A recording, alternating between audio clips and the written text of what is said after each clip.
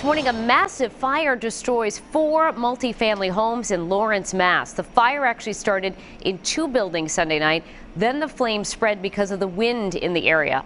One woman taken to the hospital with unknown injuries. No firefighters were hurt battling this fire, but residents believe this could have been much worse.